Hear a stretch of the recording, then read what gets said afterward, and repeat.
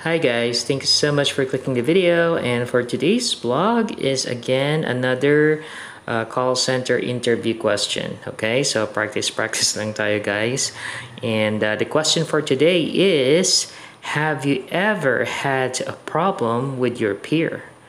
Can you give us an example? Okay, so yan yung question natin guys. And always guys, if you're gonna answer this type of question, just make sure to provide positivity. Okay, yung tamang mabait ka. Okay, yun kasi yung gustong-gusto marinig ng mga interviewer wherein nagkaroon kayo ng problema, but at the same time, at the end of the day, nagtulungan kayo how to resolve the problem. Okay? So, dapat i-emphasize mo na mabait ka sa interviewer. Okay? So, that's it guys. And this is my answer.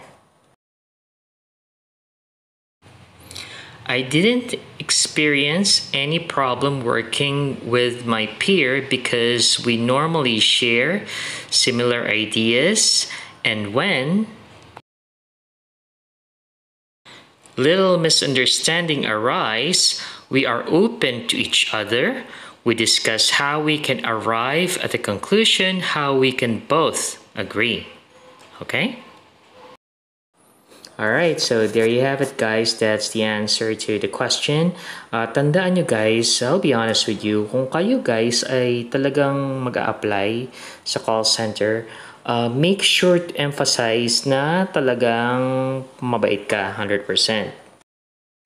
Kasi guys, syempre kung alam nila na medyo hindi ka mabait, guys, baka hindi kayo i-hire nung interviewer, okay? So kahit dun lang sa time being na yon, magbayang-bayitan ka, okay lang yan, okay?